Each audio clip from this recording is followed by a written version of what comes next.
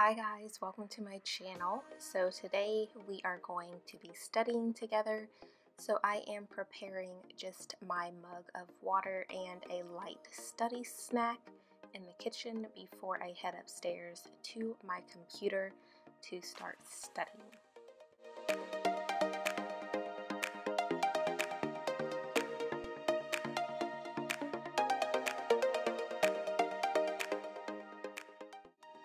Once I'm upstairs at my computer, I'm going to log in and go to picmonic. So as you guys know, I am a paperless student, so along with picmonic, I will be using the lectures provided by my professor on my iPad. So picmonic is really great for visual learners, so I'm going to go in and select the picmonic that I'm going to be studying in conjunction with this PowerPoint. Of a man being infected until he becomes a full-blown Band-Aid. Shortly after infection, the patient with HIV will briefly experience the primary infection stage, shown by the number 1 foam finger viral infection. The primary infection stage of HIV occurs within 3 weeks of the initial infection, shown by the within 3 weeks. During this period, the patient may develop flu-like symptoms, shown by the CD4 fork with less than 200 tooth fairies. So to review, HIV stages include the primary infection stage, which is within the first 3 weeks, and patients may present with flu-like symptoms. The asymptomatic stage can last for years. So I like to use picmonic along with the PowerPoints just because it's really great just for visualization, and the characters and cartoons that they use really help to simplify concepts that can sometimes be confusing. So I highly recommend picmonic as a supplement to your learning. And if you guys want to check out picmonic, you can look in the description box of this video where I have a code that will allow you to sign up for picmonic and get 2 weeks free. So I'm just going to continue studying, and you guys will see me going back and forth between the PowerPoint and various picmonics, and I'm just going to be using this method for about 2 hours, and that's the time that I set aside to study for this particular section before I take a break.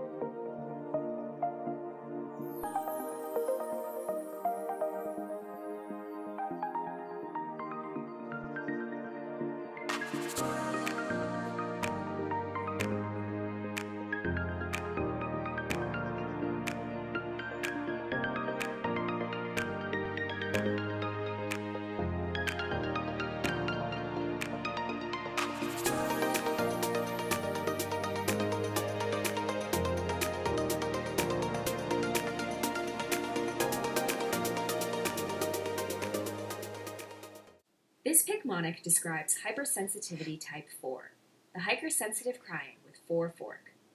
This reaction is also known as delayed type hypersensitivity, the delayed sign. This hypersensitivity is T-cell mediated, the T-cell tennis ball, and is antibody independent, the antibody independence protest. T-cells presented with antigens lead to macrophage activation, the MacMen activated.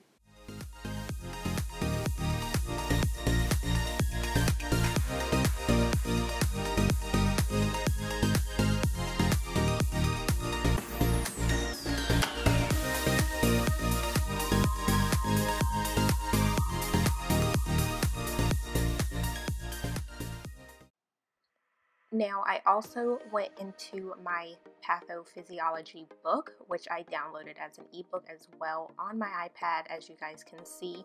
So I did some in-depth reading on a particular section. So I incorporated that into my studying. As you guys can see here, I'm reading a bit into humoral immunity. That's the section that I'm looking at. I know you guys can't see, but I went into the book, and then as you guys can see on the computer, if you can read that, I have the humoral adaptive immunity picmonic open as well.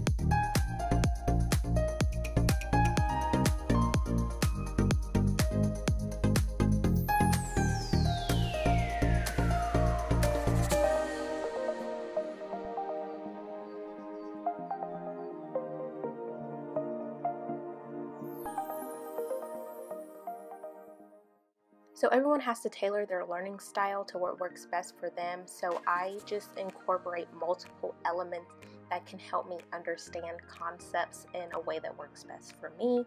So like I said, I utilize the book, what's provided by my professors, picmonic, and then I find the Advanced Patho Study Guide book to be very helpful as well. That was recommended at the start of the course by my professor.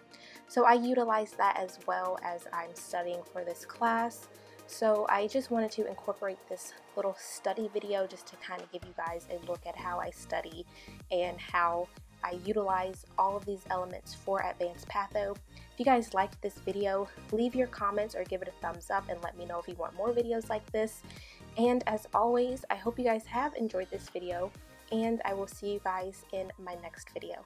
Bye guys!